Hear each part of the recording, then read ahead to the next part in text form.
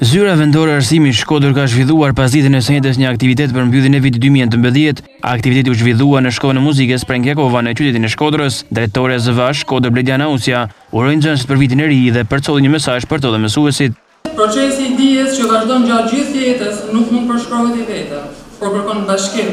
Duart të zgjatura nuk mund përshkrohet me sukses shteku i vështirë, por tepër i bukur dhe i dobishëm i dijes dhe i edukimit.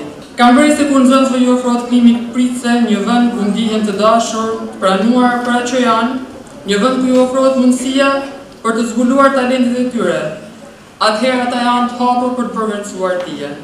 Uroj që secili nga ne ta bëjë punën që ka marrë përsipër me angazhim, përgjegjshmëri dhe me shumë durim. Uroj që ta përdorni me urti potencialin e mendjes, zemrës e shpirtit tuaj. Këtu qëndron dhe madhështia e shpirtit tuaj zemrës. Ju uroj një vit sa më të mbar. Në këtë aktivitet merrnin pjesë fëmijët e shkollës ndryshme të bashkisë Shkodër.